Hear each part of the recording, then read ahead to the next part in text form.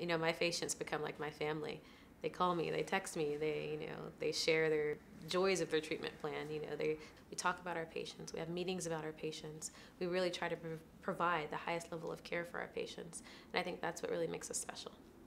If a patient is seeking treatments for their hair loss, I think that they can be confident that they can find that treatment here, because we really provide the whole range of hair loss treatments, from medical to topical and oral to injectables, including PRP, to hair transplantation. We really offer the entire range of hair loss treatments. So one of the procedures that I do that I think is probably unique to me is platelet-rich plasma.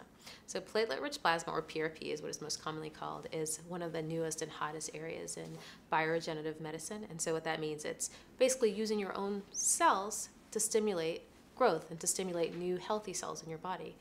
So what we do with platelet-rich plasma is we draw your blood, we spin out the platelets, and the platelets are a rich reservoir of growth factors.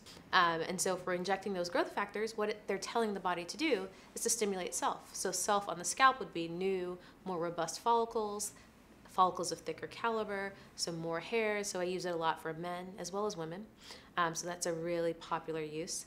But we also use it on the face, so for cosmetic uses. So wherever we can inject it to stimulate self, to give you kind of a newer, younger you, or a you from 10 years ago, we can inject it and utilize it in those areas. But as it's becoming more popular, patients are coming in and saying, I had a neighbor who tried everything, and this is the only thing that worked for them. I know it's safe, so I'd like to start it first.